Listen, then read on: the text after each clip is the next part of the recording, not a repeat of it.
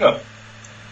So yeah, this is from 1995, and the resolution reads so: Vaikuntha is that place from which no one ever falls down.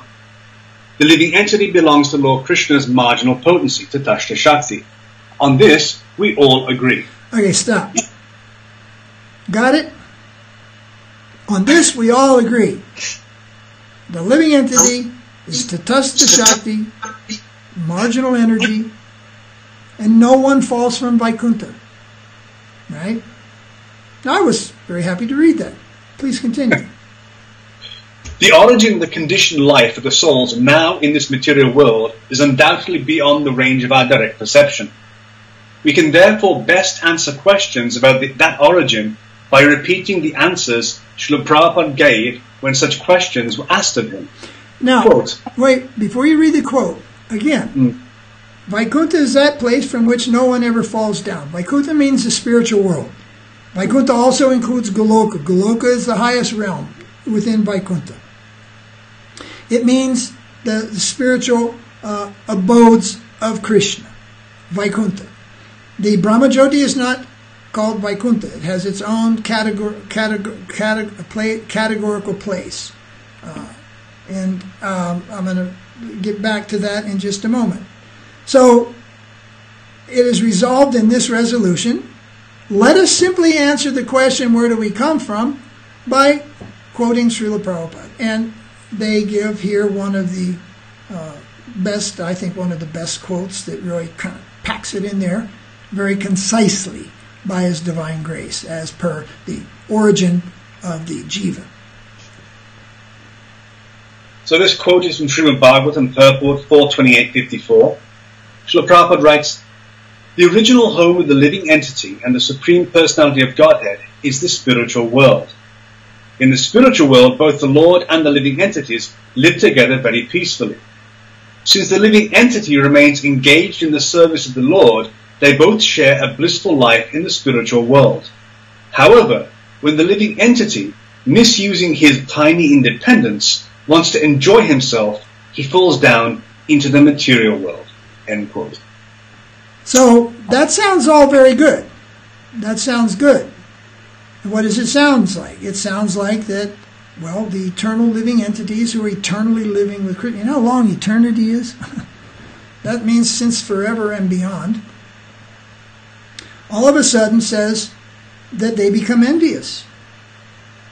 Right? Did it say envy? No, misusing their tiny independence. They want to enjoy, and they fall down.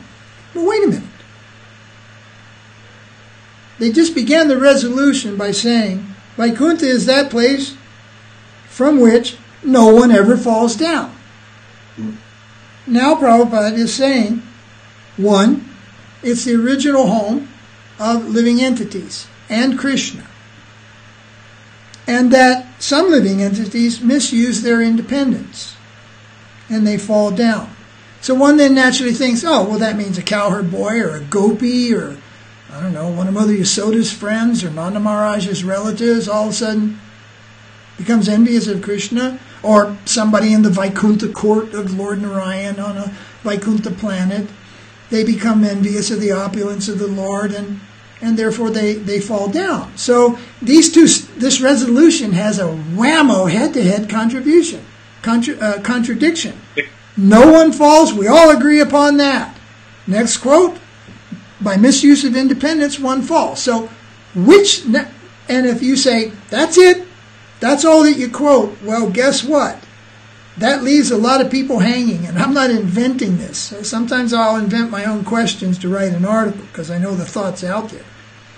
But I'm telling you, this leaves people hanging. People are not stupid.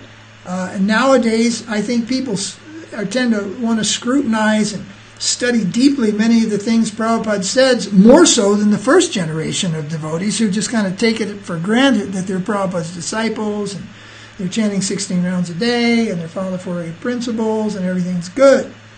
Well, this other generation, they're like being asked, well, they've seen gurus fall down a lot of things, so they really look to Srila Prabhupada in some cases in a more like desperate way than the first generation does. you see.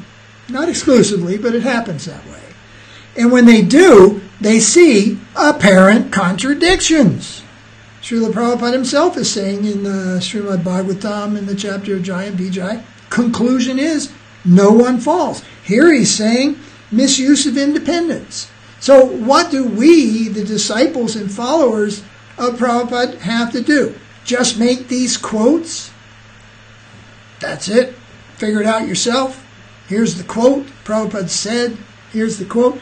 Sridhar Maharaj, we read something here, it was very subtle just a minute ago. I've lost the place. And he was saying that we have to go deep into these subjects. We have to maintain a certain discretion here. So I think this statement of Srila Prabhupada begs some clarification, because it's contradictory to the very beginning of the resolution, which says we all agree no one falls from Vaikuntha. Well, if you don't fall from Vaikuntha, you sure the heck don't fall from Goloka. Well, that's also a contradiction of what Prabhupada said in the Jai and Vijay episode, where he said nobody falls in the spiritual world. Yeah, but then he's saying some living entities. So where are those living entities in the spiritual world? Brahmano hi pratishtaham. Krishna says, I am the source of the Brahman, which is the source of all living entities. And this Tatastha Shakti in other places, writings of Bhaktivinoda, Bhakti Siddhanta, and Sridhar Maharaj, this Tatastha Shakti is also described as being the Brahma Jyoti.